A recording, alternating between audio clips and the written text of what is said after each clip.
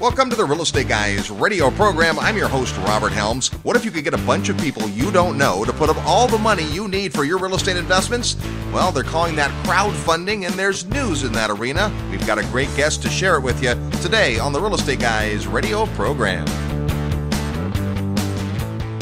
All aboard! Registration is now open for the Real Estate Guys 14th Annual Investors Summit at Sea. Imagine spending an entire week with like-minded investors, world-class educators, and real-world professionals. Returning this year are sales legend Tom Hopkins, international developer Beth Clifford, attorneys Mauricio Rauld and Jeffrey Verdon, and the author of The Creature from Jekyll Island, G. Edward Griffin. New for this year, commercial mortgage broker and syndicator Michael Becker, personal development icon Kyle Wilson, and Ken McElroy's partner Ross McAllister. And joining us live and in person for his third Investor Summit, Robert Kiyosaki. It all begins February 26, 2016 in Miami, Florida. Visit realestateguysradio.com and click the tab that says Summit to learn more and reserve your spot. This transformational week is like no conference you've ever attended. Go to realestateguysradio.com and click Summit and make plans to spend a week with the Real Estate Guys and an all-star faculty on the 14th Annual Investor Summit at Sea. Memphis, Tennessee is a market that delivers in more ways than one. As home to FedEx, Memphis is one of the largest distribution hubs in the world. That means working class jobs. No wonder Memphis is one of the best cash flow real estate markets in America. And the guy in Memphis who can deliver great affordable cash flow turnkey properties is Terry Kerr at Mid-South Home Buyers. Contact Terry through the resource section at realestateguysradio.com. And be sure to order Terry's tips for turnkey rental property investing. It's free. Just send your request to turnkey@realestateguysradio.com. That's turnkey@realestateguysradio.com. Welcome to the Real Estate Guys radio program. Thanks for tuning into the show. I'm Robert Helms, your host, along with our co-host, financial strategist Russell Gray. Hey, Robert. It is the most wonderful time of the year. Yes, it is. We are rounding down the year 2015 and off to the new year, which we're always excited about. I don't know, man. After Thanksgiving, I think I'm kind of rounding out. Definitely. Round is a shape, and I'm definitely in shape. In fact, our real estate trivia question, not jumping too far ahead, has something to do with that very topic. Perfect. And it's related to real estate, if you can believe that. But we've got a lot to talk about today. There has just been some news at the very end of October about the SEC finally adopting the new rules for the part of crowdfunding, Title III of crowdfunding, that allows little guys and gals to invest in all kinds of new stuff. And so just to bring everyone up to speed, no investor left behind, let's talk about crowdfunding. The basic concept is it's really more of a technology platform than anything else. But the basic notion is that you can raise money from the crowd. Hence the name crowdfunding. Brilliant name. And it really supposes that you have a crowd. So the first order of business is to have a crowd. A lot of people are throwing these things up there just thinking, hey, if we put it up there, people will come. But there's rules involved. There's always been rules involved in raising money before technology ever came into existence in the space. It was really just a matter of making sure that investments were suitable, if you will. And they had to put that responsibility on somebody. So if you wanted to go put money in somebody's safekeeping, and someone was going to turn a business into doing that, they called that a bank, and that was regulated, right? If you wanted to be in the insurance business and you wanted to pool money and then go out there and cover people for risks, that was a financial business covered under insurance laws. Well, if you wanted to go out there and raise money and then invest it on other people's behalf, then that was regulated by the Securities and Exchange Commission and laws regulating the rules by which you could do that. And most of them were that you could only do business with people that you knew, right? You had to have a pre-existing relationship. There had to be some basis. You just couldn't go raise money from a bunch of strangers. It was designed presumably to protect people from guys just going out there and hustling. Just conning people. Of course, not that it didn't stop people from doing that because like with most laws, criminals don't obey them. They just do what they want to do. But at least if you get caught doing something like that, then the legal system has grounds to come in and shut you down. Well, so in the Jobs Act a few years back, which was a fancy acronym for creating jobs, the government decided that it would be a good idea because the banks and credit had basically seized up in the financial crisis to loosen things up so that the money would be able to flow more quickly from people who had it to people who could put it to work. And so inside of this legislation, there was a lot of different stuff, but there was a component of it that was going to open it up to where you could raise money from people that you did not have a pre-existing relationship with. And they divided those groups of people into two categories. One was accredited investors who've always been treated differently. And that basically is if you have $1 million net worth, make a couple $100,000 a year as an individual or over $300,000 a year as a couple. And that's consistent, meaning it's happened for the last couple of years and you have reasonable expectancy of doing it in the upcoming year, then you're qualified as accredited under the law. And that means that if I'm out there and I'm a purveyor of some type of an investment opportunity, I can run an ad and stick you in a room and pitch you my deal. And if you say yes, you can put the money in. And now I'm compliant with the law. And that was a big, big game changer. We've written a report on that. We've been talking about that for quite a while. And we've covered conferences of crowdfunding, and there's been big anticipation of this whole thing. Let's step back for a minute. Crowdfunding started as a non-economic participation model, meaning there were crowdfunding sites like Kickstarter's probably the best known one, but there's several of them where an independent rock band or an artist could go out and raise money for their next show or recording or whatever it is, and individuals could put that money up, typically via websites, and get something in return that was non-monetary. I couldn't get a return on my investment, but I could get a t-shirt from the band or an autographed CD. So crowdfunding has been around even longer than the Jobs Act. But the idea of saying, well, what if I put up money and wanted a return? Well, that all of a sudden becomes a security and it's regulated by the SEC. Well, it depends on if it becomes a security because there's the equity side and there's the debt side, right? So like peer-to-peer lending platforms like Prosper and there's a couple other ones out there like that. But these are platforms where people say, hey, I want to borrow some money, and so you can invest in my debt. You're going to loan me some money, and I'm going to go do whatever I'm going to do with it, and then I pay you back. That was kind of the next level. Where these securities and exchange laws really come into play more strictly are in the equity side, when you're going to be an owner in the company or you're going to be an owner in the entity, if you will. That's where they had divided people up to accredited. Presumably you were sophisticated and could afford the risk. And then non-accredited meant that you were underneath that $1 million net worth threshold, or you were underneath that $200,000 or $300,000 earning threshold. Which most people are, by the way. Which most people are. That's where the bulk of people are. So, those people have had to go into the publicly traded securities arena, buy stocks, bonds, mutual funds. Yeah. Yeah. I mean, just whatever. I mean, we could go off on that. But the point is, these types of investments were really for insiders, and they weren't available for the little guy to get involved in. Well, this latest iteration of the Jobs Act, which is really the way it works is Congress passes a law. It's a statute.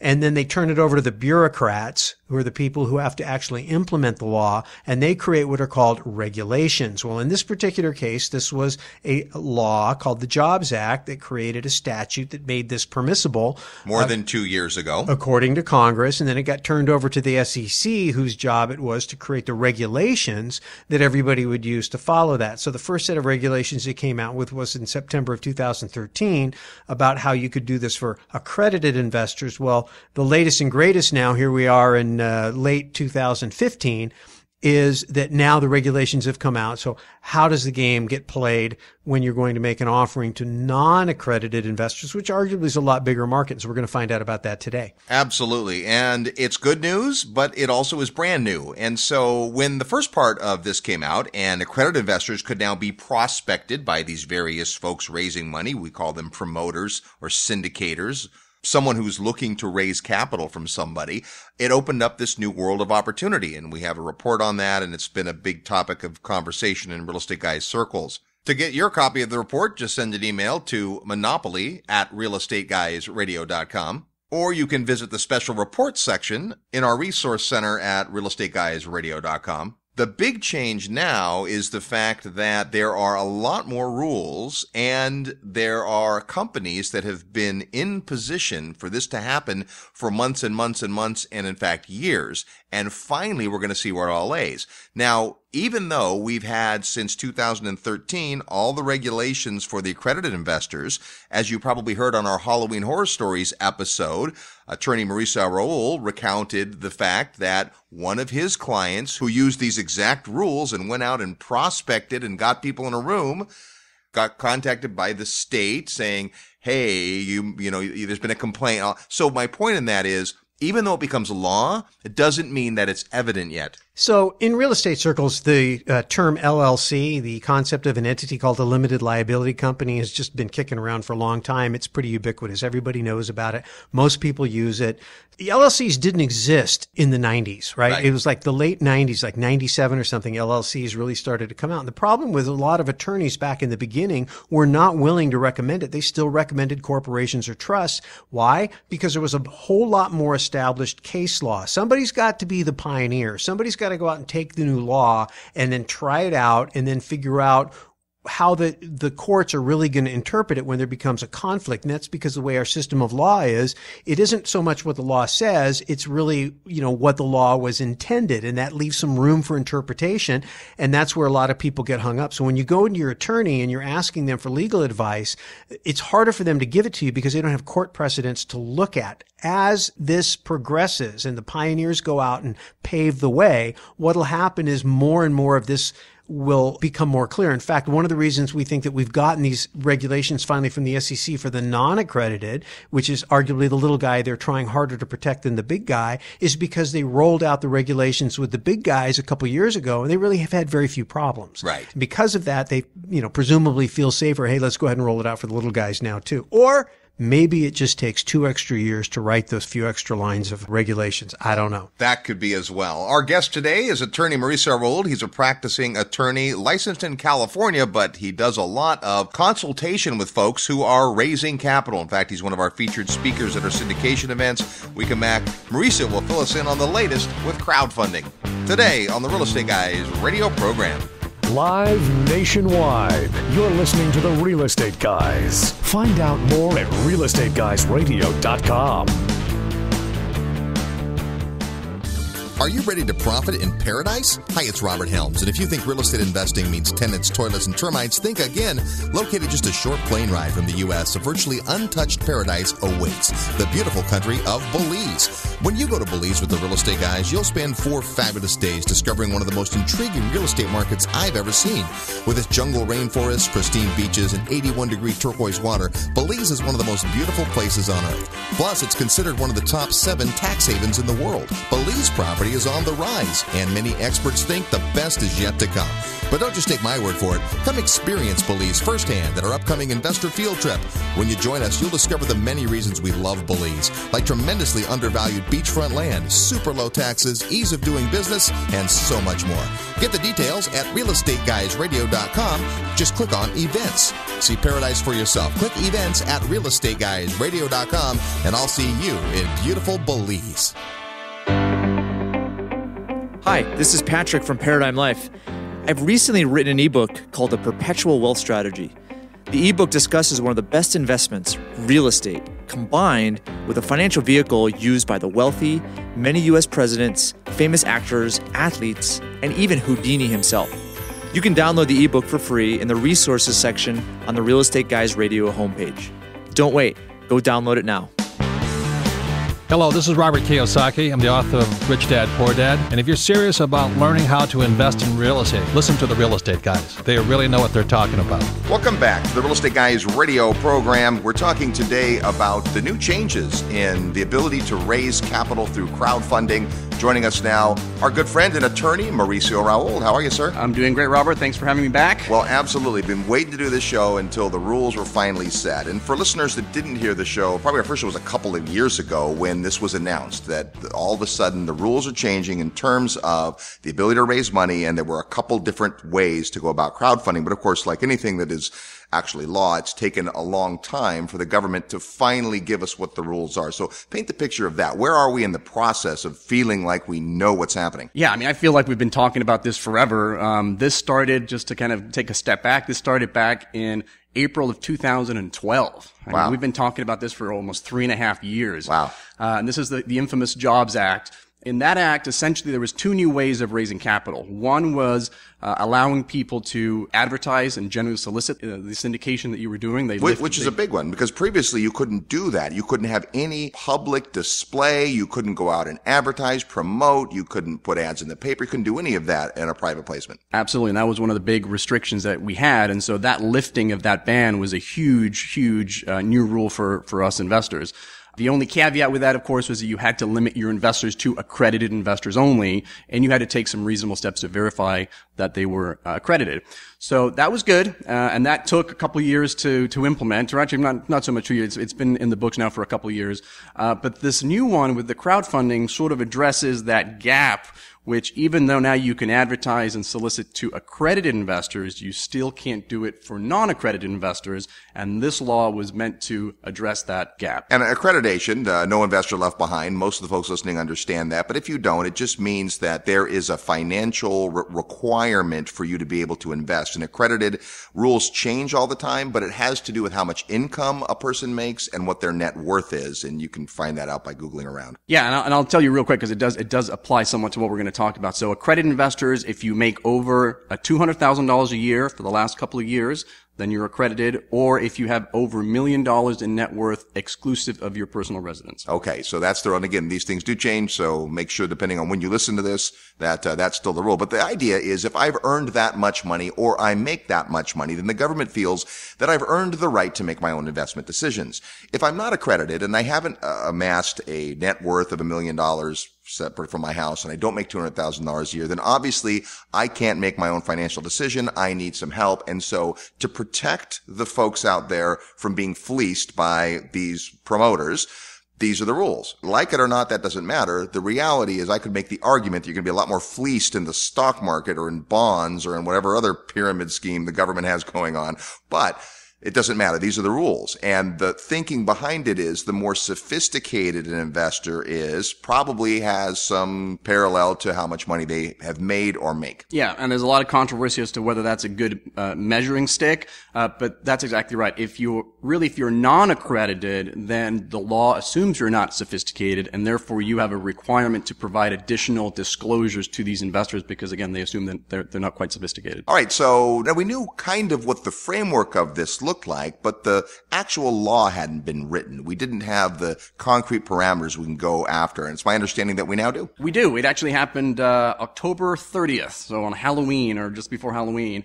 And again, it's been 3.5 years in the making because even though the laws are passed at 3.5 years ago, they require that the Securities and Exchange Commission, the SEC, actually make some rules. So the law is a little bit broad, a little bit vague, and so now somebody has to actually go and actually make the specific rules, and that's we didn't think it was going to take 3.5 years. They were actually mandated to do it within 6 months, but they obviously didn't listen, and it took a while. It took longer. The government took longer. That's amazing. Amazing, right? All right, so now the good news is we have these rules. Now, this doesn't mean, those of you raising money for real estate projects, that you can now go out and assault people to invest. There still are some rules and parameters, and the way that this money gets raised has also been dictated. Let's talk about that. Yeah, let's talk about that a little bit. I mean, I'm going to talk very general here because the actual rule is 685 pages. Wow. So it's got some complexity into it, but I think I've sort of narrowed it down to really 3 important points that I want to discuss.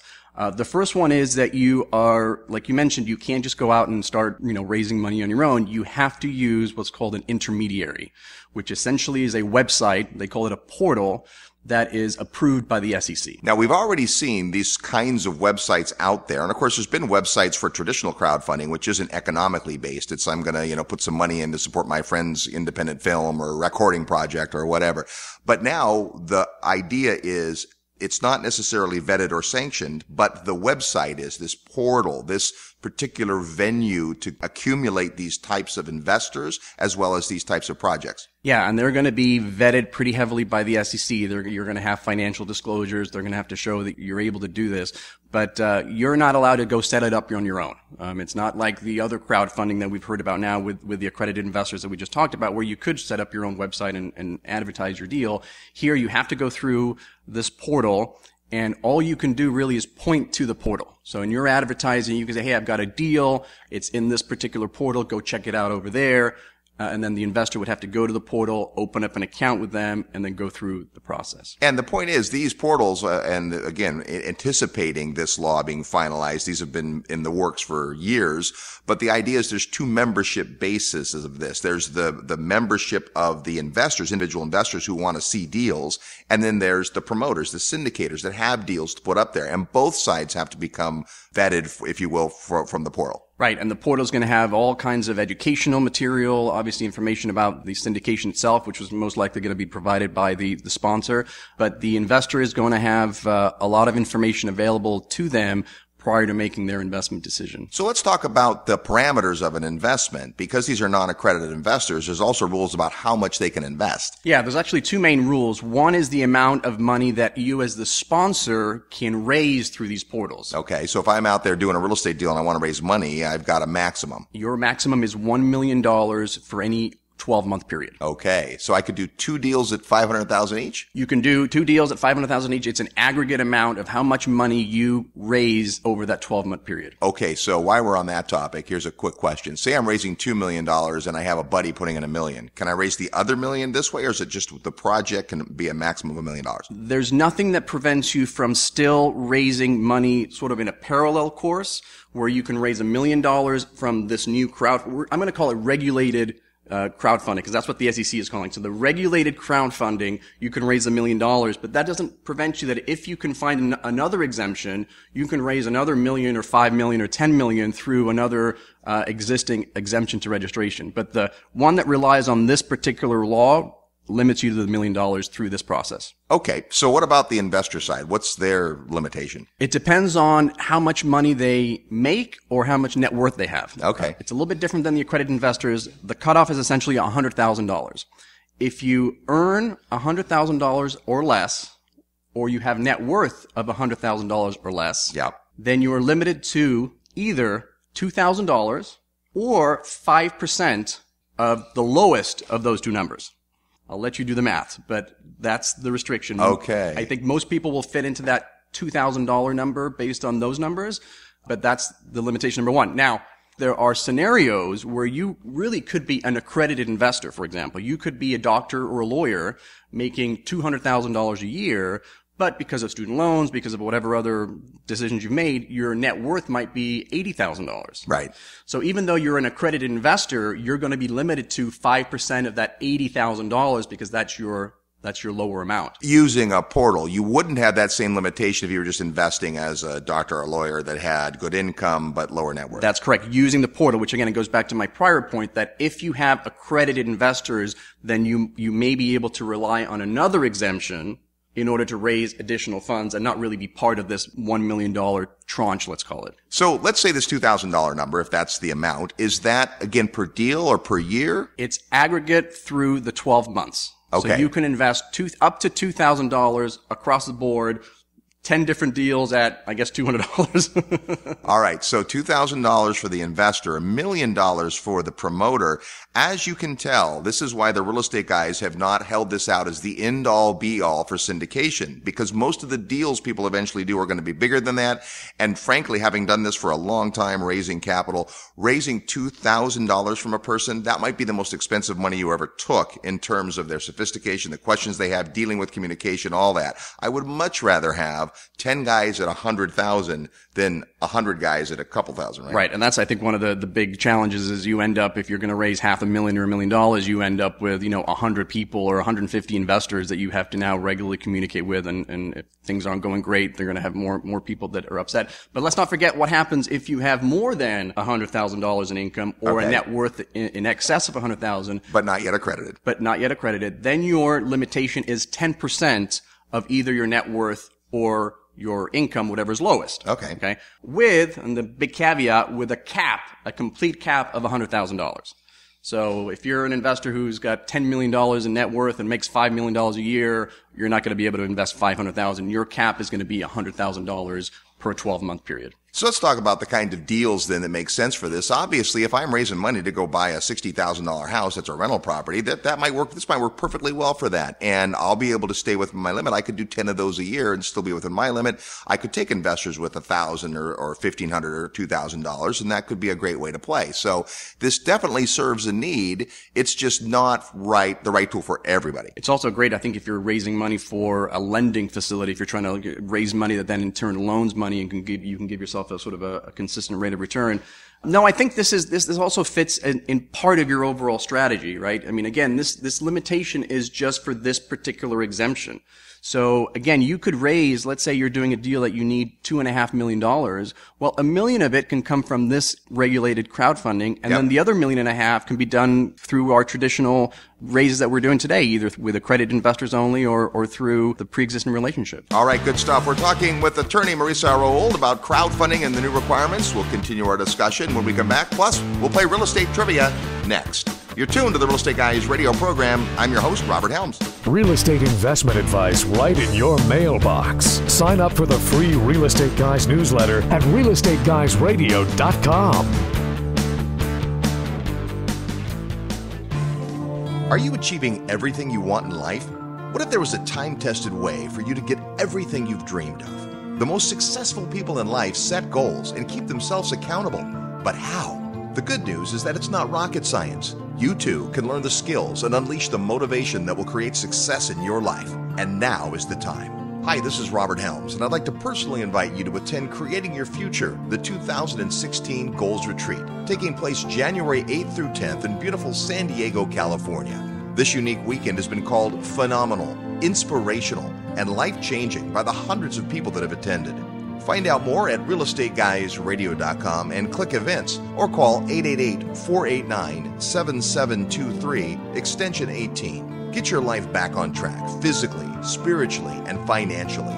Attend the 2016 Goals Retreat on the second weekend of the new year. Click events at realestateguysradio.com and register while there's still early bird pricing. This is no dress rehearsal. Live the life you were meant to. Visit realestateguysradio.com or call 888-489-7723 today.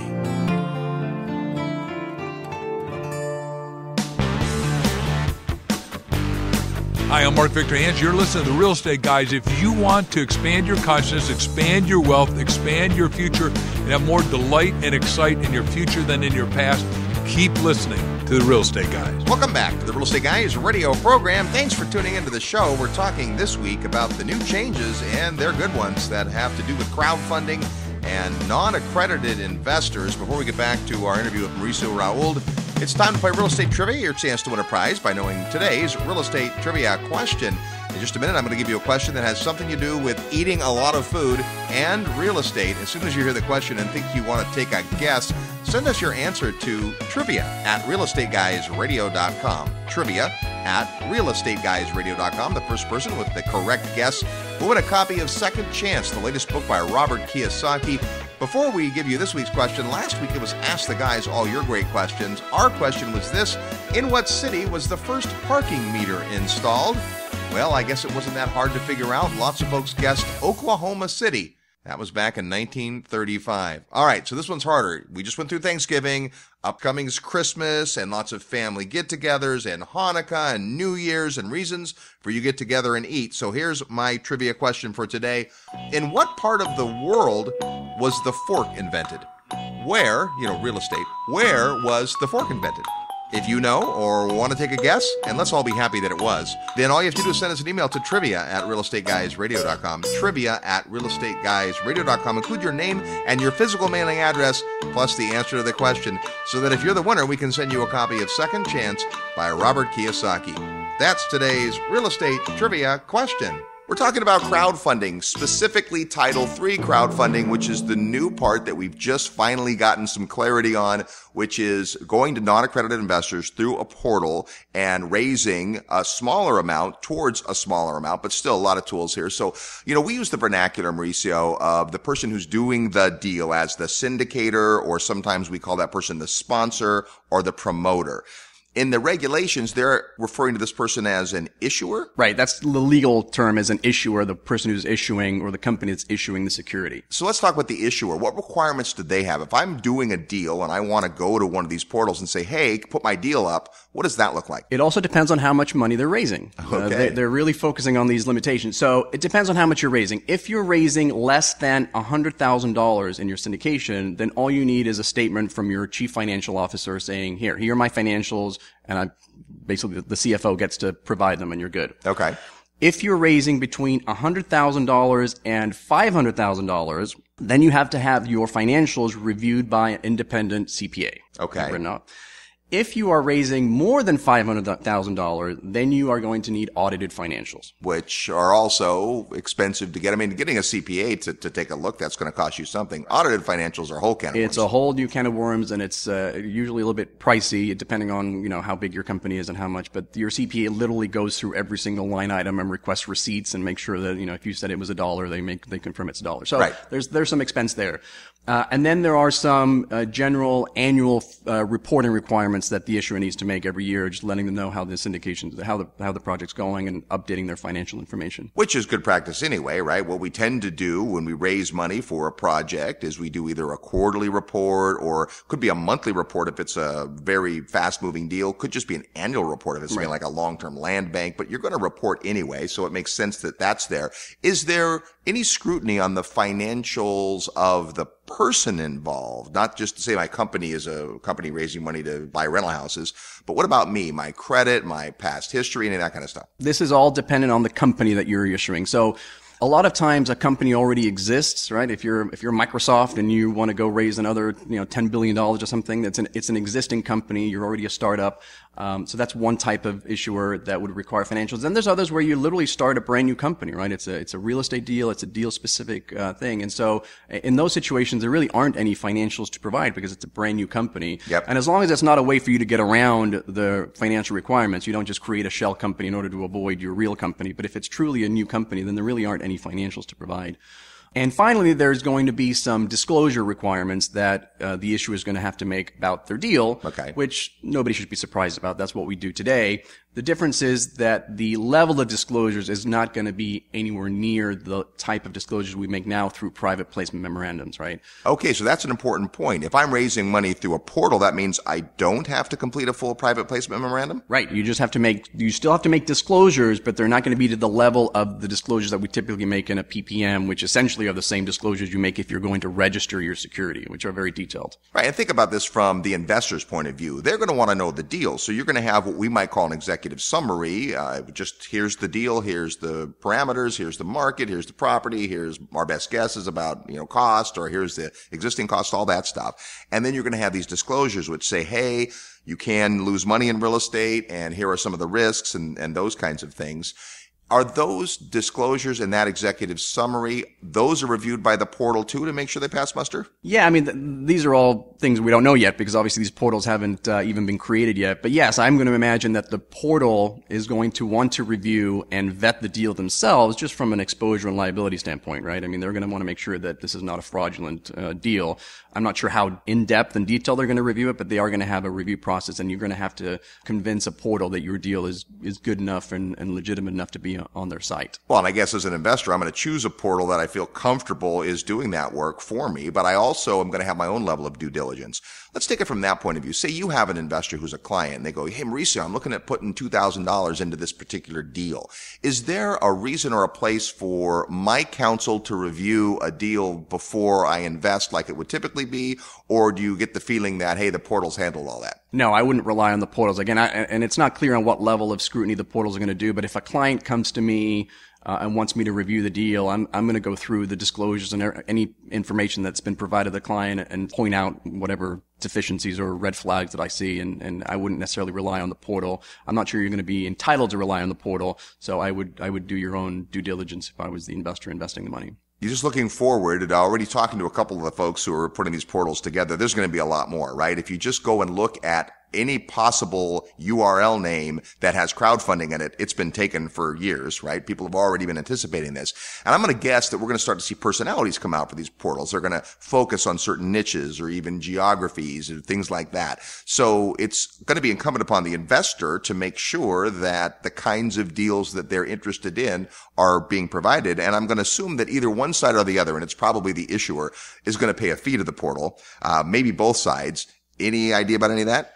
Well, I've seen some noise about a concern that the amount that they're going to be charging, the portals are going to be charging. Again, we don't know what they're going to be charging because they don't exist yet, but it may hinder your ability to raise small amounts. I mean, if you're going to raise $100,000 and your portal is going to charge you, 15%, then that's probably going to mess up with your numbers. And so, again, it's all speculation. None of the portals exist. In fact, the registration for portals doesn't begin until the end of January. Okay. And one thing I probably should have mentioned at the beginning, even though the good news is that this is now law, there's still a 6-month wait period before it becomes effective. So okay. It won't actually become effective till, I think, May 21st. I think that's the date. May 21st of next year is when you're actually going to be legally allowed to do this. So there is a six-month window that we've got to wait still. All right. Well, between now and then, you're going to be with us at the Secrets of Successful Syndication in January in Arizona. And I know we're going to talk more about crowdfunding this time because of that. We are going to focus a lot of the time this time on crowdfunding, and because we, now that it's final, we know what it is, and we'll spend quite a bit of time with it. Last couple of events you've been talking about, hey, it's coming. So this is great on that account. Now, for those of you who are driving or exercising or any of that kind of stuff, and you weren't taking notes, Mauricio has prepared a report. What he's done is gone through the 600 plus pages and distilled it down. So what's in the report? The report essentially is a summary of the 685 pages. So I've kind of tried to translate it into English, number one, which is very technical. Yeah. And second of all, I put together a report that essentially gives my top good, bad, and ugly of the report, of the new rules. So you can kind of get my thoughts on that. And then I think what I'm going to do as well is because there are a lot of questions about the new rules, I'm going to be holding a Q&A for anybody who's interested, probably an hour, sometime at the beginning of next year, so that if you've got specific questions about it, you can ask me. And so I encourage you to get the report, because that way you can get on my list and I can send you the invite. Perfect. So that's how it's going to work. Before we're done today, we'll tell you how you get your hands on the report, and that'll also get you alerted when Mauricio does this live Q&A session. So if you have specific questions, and there's going to be lots of questions as this thing rolls out, but exciting stuff. All right, just to be clear, we've been talking about this new part of Title III, which allows us to raise money to non-accredited for lesser amounts. But for a while already, the regulations were out about the accredited places people go. And whether you call them portals or not, there have been some websites. We've actually had guests from some of those sites on the program raising money for accredited. So that already is up and running. And that's a pretty vibrant part of crowdfunding right now. Yeah. And there was also a lot of confusion. I mean, everybody calls everything crowdfunding, but there was a distinction. And I was distinguishing it between the little c and the big C, but now I'm going to call it the regulated crowdfunding. But the crowdfunding that already existed was this, I'm going to get technical, it was the 506C exemption, which allows you to advertise to accredited investors. And that's been going around now for just over 2 years. It was September of last year. What this is, it's a separate, completely new exemption that specifically talks about the portals and what we've been talking about today. But it is a brand new law that, again, technically doesn't even go into effect until May of next year. All right, good stuff. Well, as always, Counselor, thanks for your great insight, and we'll see you at the Secrets of Successful Syndication in January. Thanks for having me. All right, there's attorney Mauricio Rauld. When we come back, we'll have more about crowdfunding and its potential right here on the Real Estate Guys radio program. I'm your host, Robert Helms. Need help with your real estate investment portfolio? Check out the resources page at realestateguysradio.com. If you love real estate and have always wanted to own your own business, listen up. The Real Estate Guys and their panel of experts want to teach you how to go full-time fast in the real estate syndication business. These next few years may go down in history as one of the best times ever to acquire investment real estate. There are deals everywhere if you know where to look and how to assemble the resources. The Secrets of Successful Syndication seminar will show you how to make big money doing big deals from a team of experts that have syndicated projects totaling more than $1 billion. Don't wait for someone to give you a raise or create a job for you. Attend the Secrets of Successful Syndication and learn how to build a team, raise capital, find deals, and make full-time money in 6 months or less. Go to realestateguysradio.com and click on events. All the big players use syndication as a way to diversify risk, optimize profits, and earn big money. You can too. Go to realestateguysradio.com and click on events. When the housing market crashed in 2008, San Antonio led the way in appreciation and cash flow. Would you like to have a strong, reliable investment that performs in both up and down markets? Cash flow is the key to successful investing, and we have tons of positive cash flow properties for our ATW investors. Come see why the Milken Institute rated San Antonio the #1 economy in the United States, and why San Antonio is the only major city in the country to have a AAA bond rating. ATW Investments can teach you strategies for building strong, secure wealth with investments starting at $5,000. ATW's patented, proven, and powerful system will do all the hard work for you. ATW is where the perfect market meets the perfect strategy and produces the perfect results in your portfolio. To get started, go to the resource section of the Real Estate Guys website or email us at contact@atw-investments.com. Hi, I'm Steve Forbes. You're listening to The Real Estate Guys. Listen up. And welcome back to the Real Estate Guys radio program, heard every weekend on this great radio station, all the time at realestateguysradio.com or your favorite podcast venues. We're talking today about the changes and finally the final legislation, if you will, the rules that we can live by as potential crowdfunders, and good stuff from Mauricio. Yeah, I mean, I think it's easy to get lost in the weeds, but that's why you have advisors. That's why you engage people who pay attention to these things on a tactical level, because ultimately, just saying, hey, I can go do this, you still need to make sure that whatever you're planning on doing is strictly compliant. And so you always want to make sure you have those guys and gals on your team who can help you do that. But conceptually, it's very exciting because the idea is now we are beginning to take down some of the barriers. And, you can say what you want and everybody has an opinion. And I'm certainly one of those people with an opinion about, the role of government and what they do and what they don't do. In this particular case, government is getting out of the way. I mean, it's not like they're saying, oh, you can go do something that you weren't able to do before. I mean, technically what they're doing is they're saying, hey, we erected a big barrier and now we're going to lower the barrier so more people can get over it. But at the end of the day, look at it from whichever perspective you will. The bottom line is it's a good thing that at least the government is beginning to recognize that we've got to get capital flowing. And there are people who just absolutely want to be able to invest with a person that they know or Main Street. There's other people that want to invest with a professional advisor, but there's more and more people that are engaging in building social communities online. And this is, I think, a real opportunity, especially for the next generation. Right? You and I, Robert, a couple of older guys, right? Speak for yourself. And my older co-host friend. Yeah. So but you look at the way the younger generation is just growing up. I mean, I have children that were born before there was an internet. I have a couple who can remember before there was an internet. And then I have children who have no concept or memory of life before the internet. They only know a world with the internet in it. They've never seen an encyclopedia or a telephone book. They don't understand what those things are. It's not where you go to get information. And a big part of their social life is online. I mean, watch these guys, they get on Instagram or whatever, and, they start talking about something, and next thing you know, a month later, they've got 5,000 people following them. I'm like, gosh, it took us forever to get up to 5,000 people following us, but, they understand that world.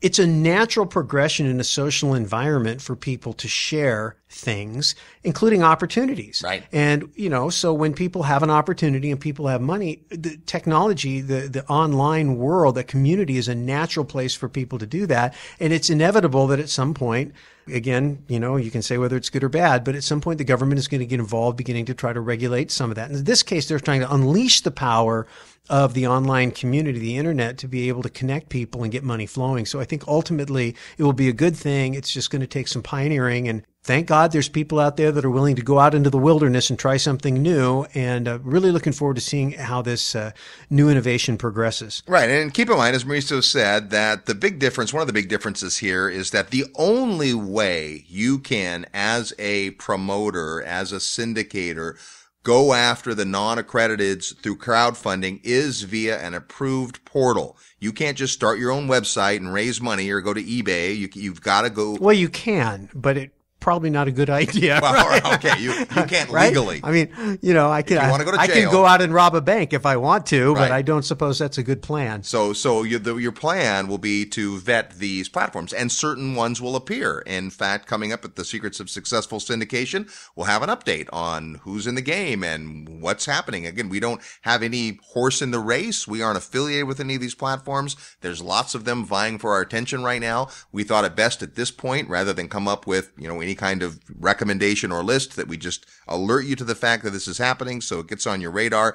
But as we get through the next year, we'll see a lot of these folks are putting serious intellect and capital behind these platforms, expecting this will be a way that people who haven't up until now perhaps even invested in real estate be interested in investing in things like real estate. Well, I mean, think about it. Think if you're old enough to remember life before Amazon.com, right? There was many people. I went, my very first internet marketing seminar was about about Galaxy Mall. I went and saw the Galaxy Mall presentation, and that was the first time I ever heard the word portal, and began to understand that there were going to be places online, these virtual places that people could enter into a whole world of shopping or whatever.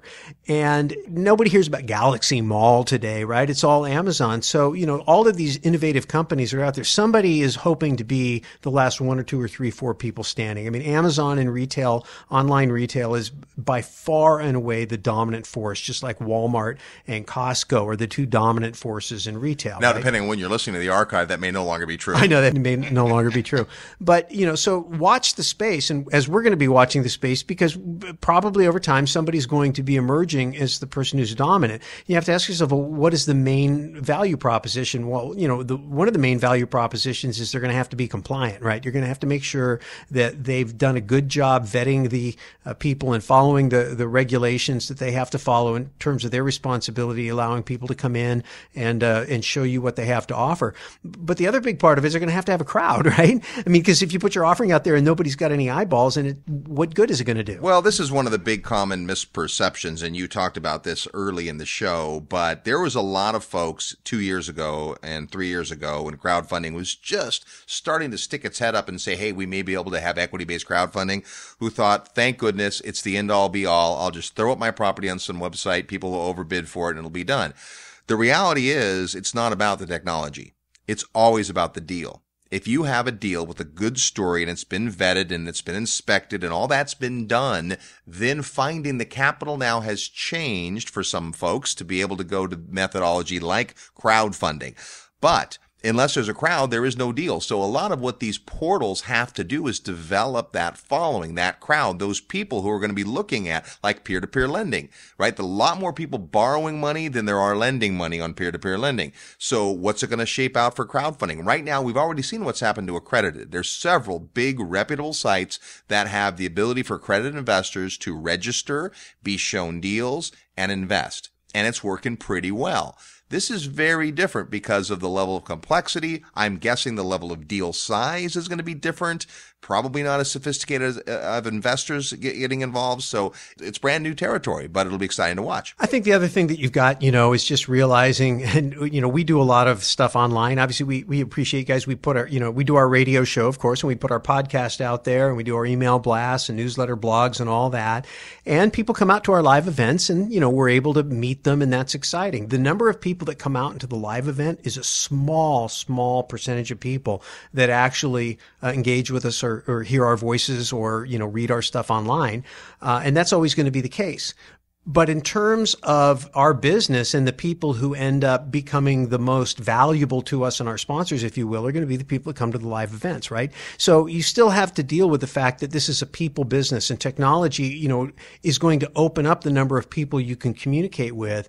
But you still, on your side of it, and we're not talking about the crowdfunding side of it, but you as the individual person out there thinking, hey, I want to use a crowdfunding platform, make sure that you've put some time and thought into how you're going to handle the customer service side of it and all the interaction that you're going to have with those people as well, because just getting the money in is only the beginning of the relationship. It isn't the end, right? You've got a lot of responsibilities once you've got an investor into your whatever it is you're offering to continue to build that relationship. And so make sure that you've contemplated that. And as you're evaluating different crowdfunding platforms that you might choose to engage with, look at them through the whole thing. I mean, how are they bringing people eyeballs in? How are they vetting deals? How are they communicating? What type of added value services are they going to provide you after the fact in terms of supporting your customers and how all that works? There's still a lot of things yet to be developed. Continue to watch the space. We're going to continue to watch the space, and we'll bring you more news as we hear it. Crowdfunding is one of the potential ways to raise money for deals. If you're out of your own cash and credit and want to go raise investors' equity to do more deals and get bigger faster, well, come on out to the Secrets of Successful Syndication. We'll be in beautiful Phoenix, Arizona, the last weekend of January. Now, the only way we could do an event this time of year is if it was not a football playoff weekend. So it's the weekend between the last playoffs and the Super Bowl. Come on out. Ken McElroy will be there, syndicator extraordinaire and the Rich Dad advisor for real estate investing. Mauricio Rauld, who are here on the program today, will be out there, and we've got a bunch of great faculty members and guests. It's always wonderful, the people that show up to the event, but it won't be the same without you. So get to the website at realestateguysradio.com and click events to come out to the Secrets of Successful Syndication.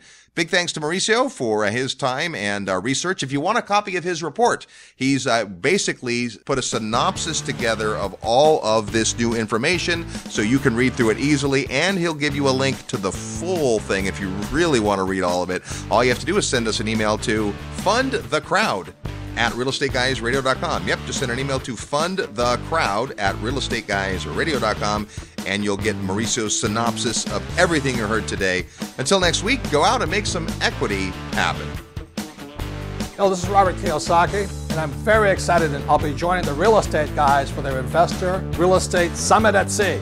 Join me, join my friends, join the Real Estate Guys Investor Summit at Sea, and I'll see you out there. Thank you very much. This episode of the Real Estate Guys radio show is brought to you by Paradigm Life. Powerful cash management strategies using life insurance. Learn more at beyourbank.com. Mid-South Home Buyers. Low-cost, turnkey cash flow properties in Memphis, Tennessee. Corporate Direct. Asset protection strategies for real estate investors from attorney and Rich Dad advisor Garrett Sutton. Find these and other great companies under the Resources tab at realestateguysradio.com. To learn how you can expose your product or service to the Real Estate Guys audience, call 888-489-7723 extension 4. That's 888-489-7723 extension 4. Or use the feedback page at realestateguysradio.com. Thanks for listening, and we'll see you next week right here on the Real Estate Guys Radio Show.